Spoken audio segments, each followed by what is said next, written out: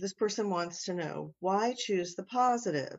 Just because it represents our true core vibration, our truth, is that the reason to be positive?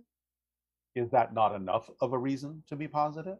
It's allowing you to take advantage of the way things are actually organized, the structure of existence itself. Again, it's up to you. You can explore negativity as deeply as you wish. You don't have to choose positivity.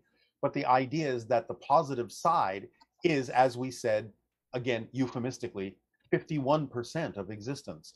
So it represents the natural flow of creation. You can resist it if you wish. That's your choice.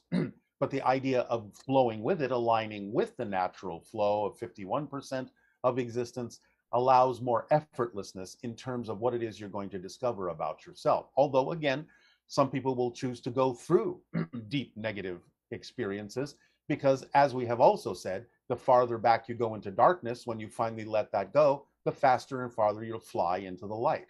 So again, it's just a matter of preference and technique about what it is you're exploring and what you think you need as a process in order to get the most out of your physical experience.